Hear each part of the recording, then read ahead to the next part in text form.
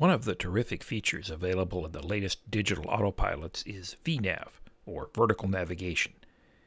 If you have a Garmin GTN-series navigator and a GFC 500 or GFC 600 autopilot, you can use VNAV to descend to the charted altitudes along the intermediate stages of an instrument approach until you reach the final approach fix. VNAV is also available on most G1000 systems equipped with the GFC 700 autopilot. You can also use VNAV when flying a STAR, a standard terminal arrival route, such as the MADI-4 at Bellingham, Washington. Note that other avionics manufacturers are adding VNAV to their systems, so check the websites of those companies for the latest information. VNAV is most useful in high-performance aircraft, but a few procedures in the current inventory, like the RNAV GPS runway 12 approach at Kelso, Washington, show how this feature can reduce workload and ensure a smooth descent to the final approach fix, even when you're the pilot of a typical piston-powered airplane, like the Beechcraft A36 Bonanza that I fly. The RNAV runway 12 approach at Kelso can be a challenge. The procedure includes several course changes and a series of step-down altitudes as you align with the runway. The glide path angle on this approach is also 4 degrees, 1 degree steeper than a typical GPS-based LPV glide path or ILS glide slope. That doesn't sound like much, but you must adjust your normal configuration to fly a stable descent.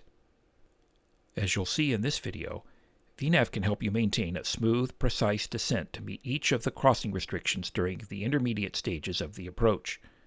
When you reach the final approach fix, the autopilot cancels VNAV and intercepts and captures the glide path or glide slope to track the vertical guidance to the missed approach point.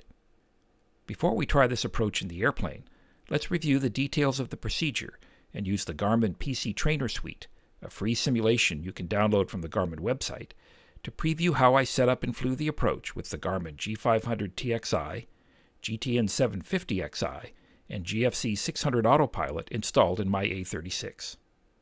I flew this approach after a VFR hop from Boeing Field in Seattle to Kelso, which is north of Portland, Oregon. In the airplane, I joined the approach on the leg between Onals and Klupp. Since I was VFR in a cloudless sky, I flew the initial legs at 3,500 feet instead of the charted 4,000 feet. In the simulation that follows, you'll see the procedure flown as charted, beginning at Onals. At Onals, you track a series of intermediate segments that take you south, then southeast before you turn onto the final approach course outside Angie, the final approach fix. The profile view of the approach chart shows the altitudes published for each segment. At Angie, you intercept the LPV glide path at 1,900 feet and follow that approved vertical guidance to the decision altitude of 608 feet, where you can continue to a landing or start the missed approach. Here's how the flight plan, with the approach loaded, appeared in the GTN-750XI. To fly the approach, I activated the leg between Onals and Klupp.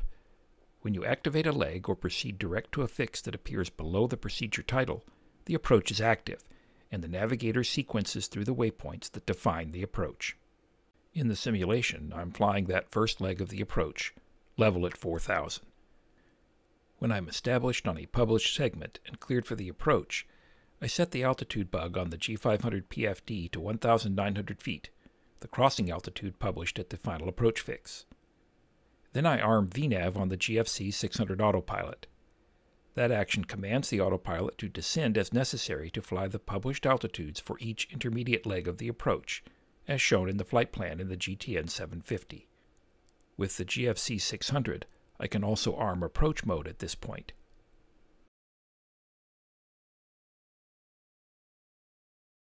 As you'll see, when the airplane intercepts the GPS glide path near the final approach fix, the autopilot changes from VNAV to glide path mode to track the LPV glide path down the final approach segment to the DA.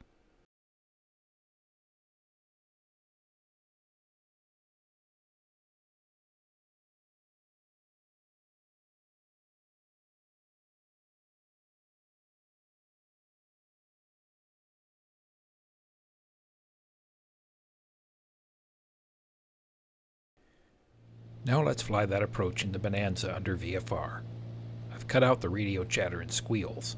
Kelso shares a CTAF with several nearby airports that were busy on that sunny day.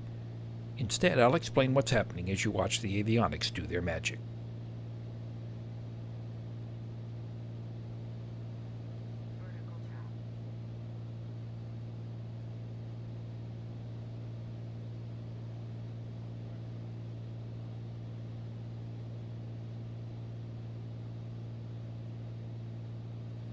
Here I'm at 3,300 feet, established on the leg between Yapek and Corsa. The VNAV marker, a magenta caret symbol that appears on the glide path scale left of the altitude tape, is dropping to show that the autopilot is about to begin the descent to cross Corsa at 2,700 feet, the next intermediate altitude.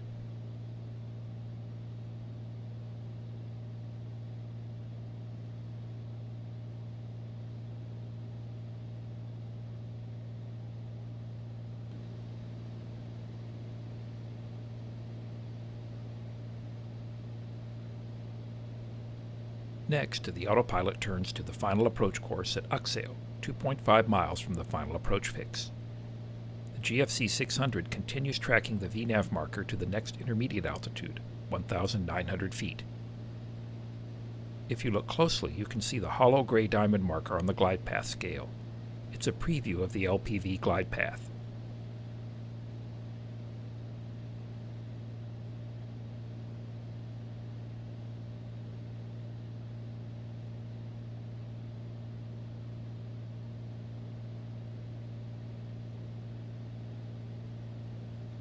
When the airplane intercepts the LPV glide path near the final approach fix, the VNAV marker disappears, and the glide path marker becomes a solid magenta diamond.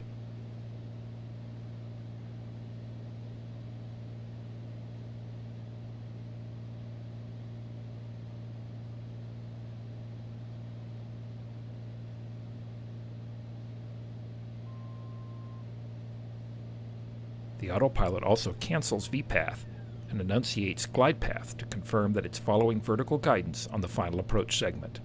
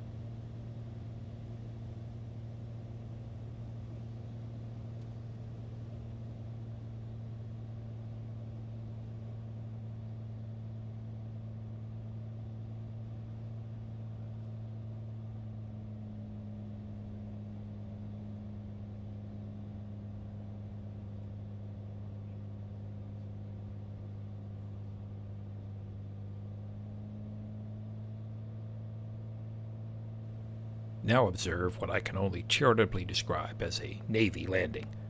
I'm glad no one was watching from Vulture's Row above the flight deck. The firm touchdown was a reminder that the GFC 600 doesn't feature auto-land, and I hadn't adequately compensated for the steeper than normal approach.